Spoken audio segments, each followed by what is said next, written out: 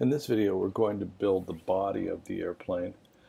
The side view will be the sketch that I will use initially because it gives us the most amount of detail that I can put into one sketch.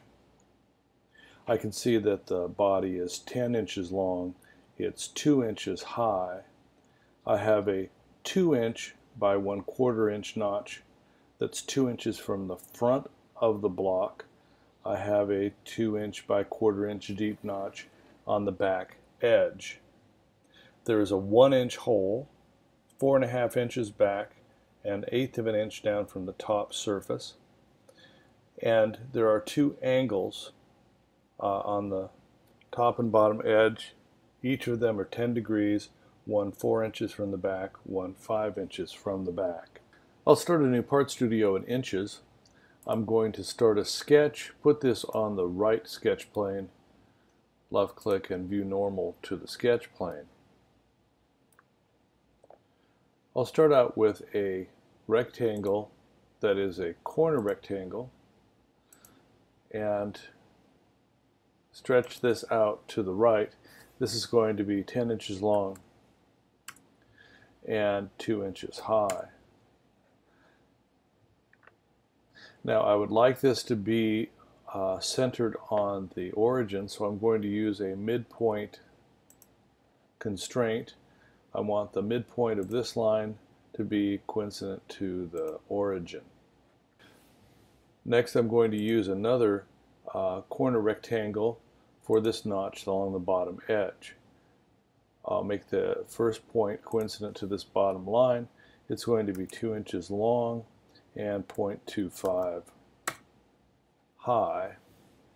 I'll use my dimension tool and say from the front edge to the front edge of the notch is going to be 2, and now I've created that. Next I'll use a center point circle to create this hole. I'll guess it goes about there and make the diameter 1. Using the dimension tool, I want from the center of the circle to the front edge to be 4.5,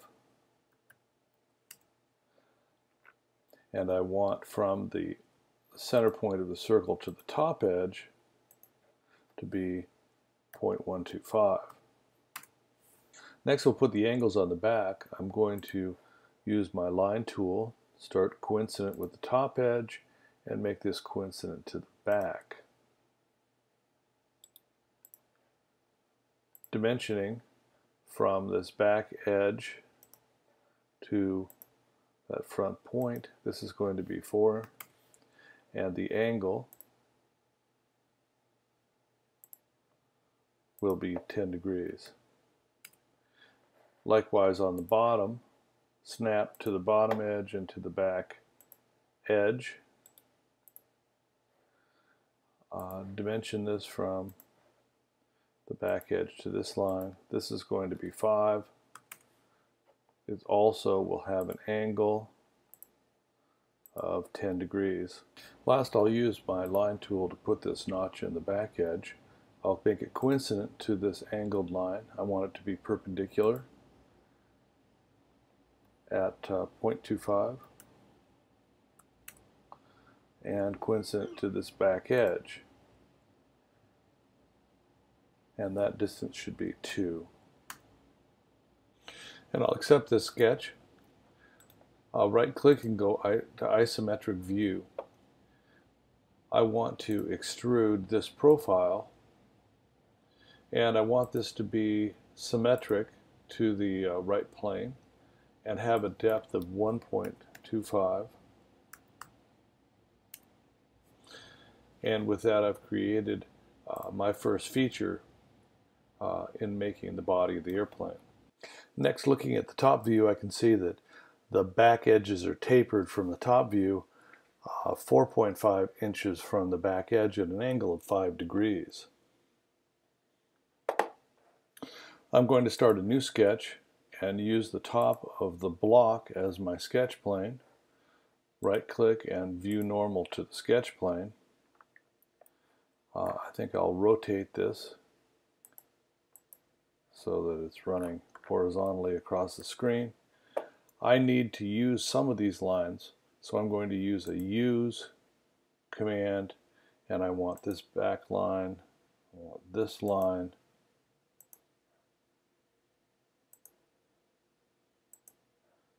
to be able to be included in my sketches.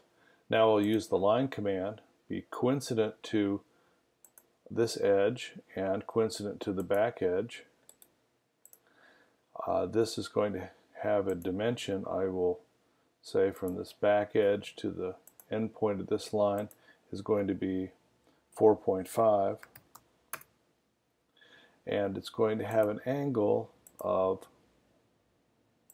5 degrees. Now I'll use a construction or center line. From the midpoint of this back edge, I'm going to just stretch this horizontal along here and use this center line for a mirror. Click on the mirror, select that center line I just created, and for the mirrored object, select that edge or that line that I created. I can see that that's there, and so I will right click and escape mirror, and we've created that. So I can finish this sketch, right click and go to isometric, use my extrude. In this case I want to remove these areas that we just created, and I want this to go through all, so it goes all the way down. That looks right, and so I will accept it. So now we've put that taper on the back. For my next feature, on the front edge we have a chamfer. This is 1 inch back from the front edge at an angle of 14 degrees. I can use my chamfer feature to create this.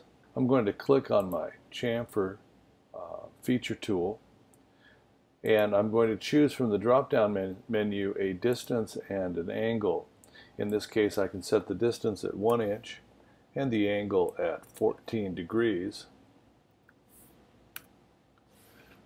And now I'll choose this front edge, and I can see that that's not going in the correct way that I want it to go. So the opposite direction, I can use this little arrow to reverse it, and that's the way I want it to be with the 1 inch going back. So we'll go to this edge, and we'll go to this edge, and finally to this bottom edge, and that creates that chamfer around the front. I'll go ahead and accept this and change back to isometric view. Now there's a 1/4 inch hole in the very front center of the airplane for the propeller. I'm going to start a sketch and put this on the front plane and just add a point on the origin, which is in the middle of that area. With that done, I'm going to add a hole feature. Click on that point I just added. This is going to be ANSI. It'll be simple, blind hole. It will be drilled. It's going to be a 1/4 inch, and it's going to be 1/2 inch deep. So I'll go ahead and accept that, and now I put that hole in there for the propeller pin. Next I need to round the corners on the outside edges of the plane. For this I will use a fillet, and my settings should be 0.125, and I will choose each individual edge. I'm not going to do the whole airplane.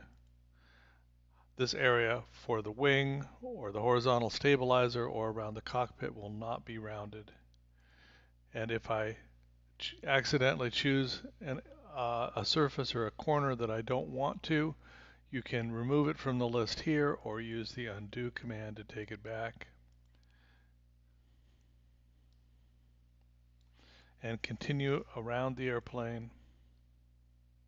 When I've finished choosing all of the edges that I want rounded, I'll accept that. And now the body of the airplane is finished.